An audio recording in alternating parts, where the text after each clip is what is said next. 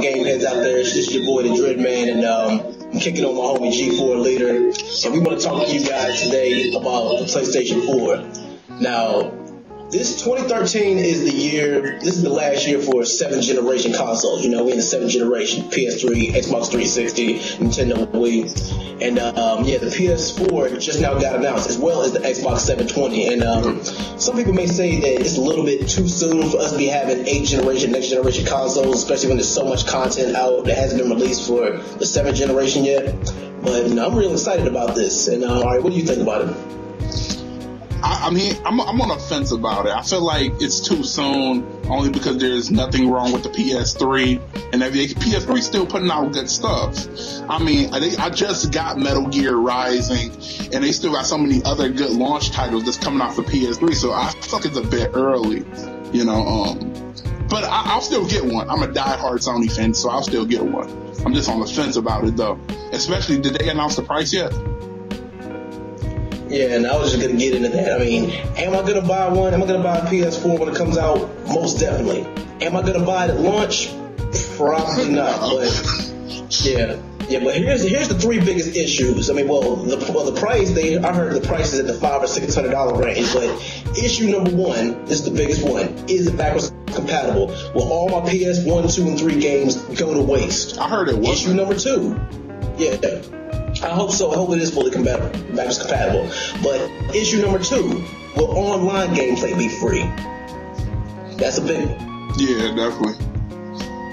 But then again, I mean, PS3 known for their free online play, but people still gravitate more towards the Xbox 360 because they say it's not as good. So I think maybe if you do pay for it, they'll put more into it because it's more of a risk there on their part having people pay for the shit. So I think they might have us pay for it. Yeah, maybe. I mean, but they said you get what you pay for. Yeah. But here's the third issue I got. The third issue I got is what titles are going to be available at launch. This is why I don't want to buy it at launch. Yeah. I know they got Infamous 3. I'm a diehard Infamous fan, I know they got another Killzone. Never played Killzone before. I don't know who's even playing these Killzone games. But yeah, so far the only title that do seem interesting to me is Infamous 3 because I own the other 2 titles of it.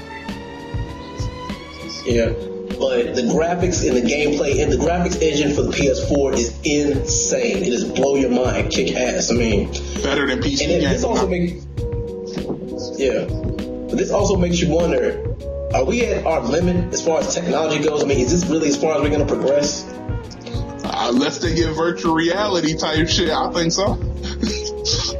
We at that point where I don't know how far they can go after this. Yeah, because they had built the PlayStation 3 originally to last 10 years, and it's only coming up on its 9th year. Yeah. I still feel like the PS3 still got life in it. And if this PS4 ain't backwards compatible, that's just going to be another downfall for the PS4. PS3 started doing that too. Well, in the beginning, PS3 was backwards compatible, and then they stopped making that model. I just hope with the PS4 they kind of learned from that and make this one backwards compatible, but I doubt they will do that though. Yeah, I mean, but if they don't, then that means they're going to screw themselves over in the long run, and they're going to be shooting themselves in the foot, not making extra money. And they already squashed the rumor about, because you know how there was a rumor about you not being able to play used games, being able to rent games for the new PS3. They squashed that rumor. Thank God that that's not true. Yeah, because I wouldn't have gotten it. If I couldn't buy used games, had to buy all games full price, I wouldn't have been buying it at all. Yeah, and that's why I've kind of skipped out on getting a Wii U for now, because I probably won't get a Wii U until either the next Super Mario Galaxy comes out or the next Super Smash Bros. Comes out. When the next Super Smash Bros. Coming out? They said supposedly spring 2014. They're supposed to have a trailer for it at this year's E3, and I'm real excited about that. I mean, I'm more interested to see what characters are going to be on that game, but we'll talk about that in another video. Yeah. But for the PS4 though, like I said, the specs for it look beautiful. The graphics look beautiful. I even heard it has they're that you could in-video capture card, so you can record your own gameplay and upload it to things like YouTube and things like that. That's revolutionary right there that is built in. Oh yeah, I mean that's real useful, especially for online gamers such as us and everything. Yeah. I mean it's a real useful tool and everything, and it's fully interactive. And I like the controller design is not that much different from the PS2 or any other the past generation of PlayStation. But you know what they say: if it ain't broke, then don't fix it. That's what I said about the PS3 controller. When people say, "How come it's not that much different from the PS2 controller?" Don't mess with success. But don't they got motion control on it too? Like Oh yeah, it's got motion controller and it's fully active. It's fully interactive with the PS Vita, which is great. It's got a touch screen on the back. It's fully interactive with the PS Vita system, so that's good. That's real useful. Definitely, because I was skeptical on what they was going to do with the PS Vita because nothing was coming out for the PS Vita.